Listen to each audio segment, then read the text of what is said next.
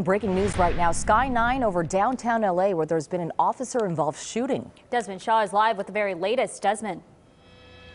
Yeah, Susie and Leslie, you're looking at the suspect that was hit. This was originally a man with a gun call in downtown Los Angeles at 6th and Olive, so very close to Pershing Square. And you see LA City Fire now. The suspect was hit by LAPD gunfire. It's unclear the severity of the injury, but you see paramedics in the fire department tending to him. They're going to put him on a stretcher and transport him to the hospital. So it was a man with a gun and ran down the alley. Shots had to be fired, so this is going to trigger a lengthy investigation for sure. It looks like the suspect is conscious. He was struggling earlier, but he's going to be put on this gurney and taken to the hospital. Live in Sky 9 overhead, I'm Desmond Shaw. Back to you in the studio.